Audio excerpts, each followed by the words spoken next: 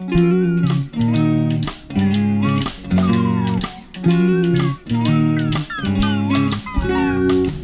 Inheritance Cycle by Christopher Paolini. I reviewed the first book, Aragon, a couple months ago, or sometime between a couple months ago and a month ago. I'm very bad at time. And my overall review of the first book is, it's good. It's highly unoriginal, but the fact it's written by a 17-year-old, it's a wonderful book, and I recommend people check it out as just a, hey, you like fantasy tropes? Here's all of them. But of all the rides I've taken, I like best... And that's okay, because it's executed well, and it has its own unique flair, especially as an introduction to fantasy for younger readers. I think of any fantasy book, it actually might be the best of that. Handing a kid Aragon will set them up to know what to expect with the fantasy genre, at least with more classical, trope-filled fantasy stories, which there are still lots of, and by God, there's basically been an infinite number they can go back and read. So you don't have to go watch my review of Aragon, that pretty much sums it up. It's good, it's a very good introduction, it serves a purpose, and it's well written, especially for a 17-year-old. Wow, that's impressive. I've been struggling to even start my own book, and I can't even really get off the ground because I second guess and hate everything I do. But the title of this video and the purpose of it is to tell you why I DNF'd or did not finish the Inheritance Cycle, and that actually has a lot to do with the timeline of the series. Marty! You've got to come back with me! Where? The first book came out in 2002, and I read it right around that time. I was very young, but I enjoyed it, and I thought it was really good. And of course, young little me didn't have much reference to really know. It was just kind of pulling from all these different tropes, which again, is not a horrible thing. That's fine. But in the years between 2002 and 2005, when the second book came out, I became a much more avid fantasy reader. I finished miniseries, I got caught up on Wheel of Time, I read Redwall, I read Harry Potter, etc., etc., a lot of the things someone in that age would go through. And by the time the second book came out, I picked it up and my response was kind of along the lines of, okay. Because I was able to see that this is really kind of nothing special in terms of bringing anything new to the fantasy genre. And my own personal taste is I always want to be surprised by an author. I want to be taking a left or right turn that really will shock me. And after putting down Eldest, I could tell that wasn't gonna really happen. I still thought it was good. I was young, and I couldn't really contextualize why I felt kind of disappointed yet. My more analytical brain now understands. But I was determined to read the next one that came out in 2008. And between 2005 and 2008, I read a lot more modern fantasy. Stuff that kind of raises the bar and changes for what you would expect. Things that really do subvert the classic fantasy tropes while also bringing something new to the table and establishing themselves as their own independent, unique worlds, which was wonderful. That's when I really fell in love with modern fantasy. I don't know if you can tell by looking at my channel, my two favorite genres are modern fantasy and classic sci-fi.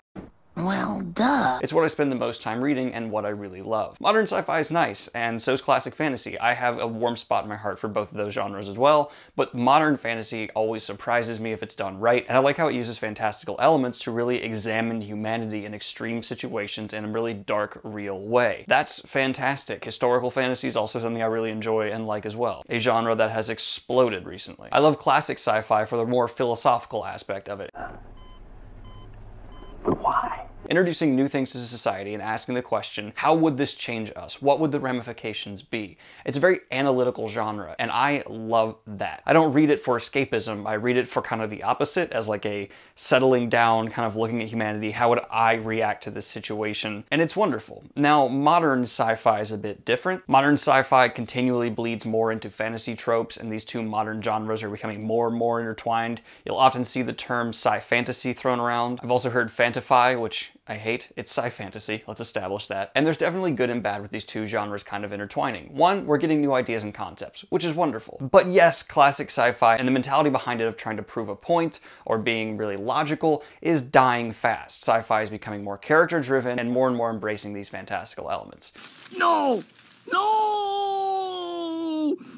But possibly yes. And I don't hate that. The Martian's great, We Are Bob, We Are Legion's great, Artemis is wonderful. There are so many interesting things happening with sci-fi, but it's really not even influenced by its classical roots. You can't find connections between like I, Robot, the Foundation trilogy, Childhood's End, or 2001's Space Odyssey the movie, and what modern sci-fi authors are putting out. Hardly at all. And that's very interesting to see how fantasy is now influencing modern sci-fi more than classic sci-fi, at least in my opinion. But Daniel, what does that have to do with Inheritance Cycle and why you didn't finish it? Well, I learned all this in the span between 2005 and 2008, at least kind of subtly learned it. I was still pretty much a kid, so I didn't have like the logical thinking it through, but I was developing a taste that reflects what I just said. And so when I picked up Brissinger, I just didn't get pretty much anything out of it. In fact, I DNF'd it. I put it down, and I have not read anything in the Inheritance cycle past that. I remember spending like some money on it and just being upset that I spent the money, and I wanted it back. Bitch, better have my money. And I feel the need to reiterate this point. Christopher Paolini made a great series. In fact, when I reread Aragon for my review, I still maintain that's a good book and enjoyable to read no matter your age or experience with fantasy. It's just kind of a homage to classic fantasy with some modern trends influencing as well, which serves a purpose and there's nothing wrong with it. But in the end, I want a series that's going to grip me and try to tell me something, make me have to read between the lines, reread it, and really examine what's happening on the pages. A great example is what I'm in the middle of now, Malazan Book of the Fallen. Probably the king of the slog in fantasy. It is probably the least approachable series, full stop, in the history of fiction, at least as far as I'm aware of. That being said, I've pulled so much from those pages that the author is either inadvertently or intentionally telling the audience, and it makes everything more gripping. I'm gonna be getting a lot more into that when my Dead House Gates review, which should be up within the week. But when you're reading Malazan, yeah, it's difficult, but you can't help but feel there's kind of an elevated something more, something greater being written. The Inheritance cycle, But I'm going to finish this video by saying Christopher Paolini did all of this when he was extraordinarily young and inexperienced, and he's apparently working on something new. And I cannot even put into words how excited I am to see what he's able to do now that he has more experience. He was able to craft an entire series when he was only in his like teens to 20s, and he's going to be coming back to it. And with this extra level of experience and someone who clearly has a strong voice in what they write, I'm fully just braced for another great author to emerge in either the fantasy or sci-fi genre, wherever he chooses to land in the future. And that is nothing but good for everyone. I was in the middle of editing all of this, and I decided to double check some information I've been gathering about Christopher Paolini, and it turns out since I first thought of this video back in I think September and October, he has announced and is set to release another book taking place in the Aragon universe, so good for him. It's not book 5, it's a series, or it's 3 short stories, and then there will also be a book 5, so good for him, you know, that's going to be interesting to see. And then there's also whisperings and stuff like that of another book from him as well. Also, it looks like Christopher Paolini's about in great shape, so good for him for that. And back to the video. So that's pretty much my review of the Inheritance cycle, at least up to the point where I got. I think it's respectable, and especially for the age of the author at the time, it has a voice, it serves somewhat of a purpose, but it doesn't elevate anything or bring anything new, as far as I got in the series, to the genre. And that made me kind of DNF it, even at a young age, because after you read something like Wheel of Time, or Redwall, or even Harry Potter, your expectations are a little higher, and you want to be drawn into the book a little deeper. Didn't do that for me. Anyway guys, I hope you liked this video. No Nutella in the background this time, mainly because I just forgot. Like and subscribe if you have not already. Hit the Patreon if you want to support what I do here. And have a good one, y'all. Peace. Some of you guys got upset with me before that I had Cash in the other room while I was editing and told me like, let the dog in.